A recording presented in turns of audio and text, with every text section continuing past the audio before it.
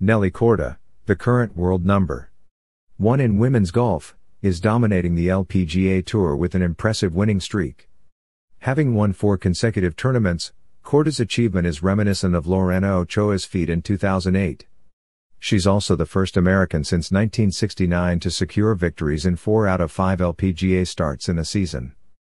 At the upcoming Chevron Championship, Korda aims to become the 3rd golfer in LPGA Tour history to win 5 consecutive events.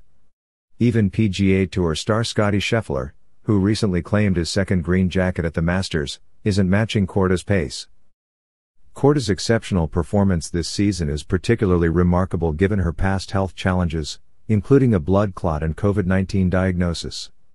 Despite setbacks, she's bounced back stronger, showcasing unparalleled consistency and skill.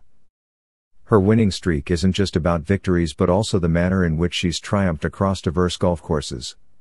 Korda's ball-striking prowess and unwavering determination have garnered praise from fellow players and fans alike. As she continues to dominate, Korda's success not only elevates her profile but also highlights the growing popularity and potential of women's golf, emphasizing the need for increased exposure and investment in the sport.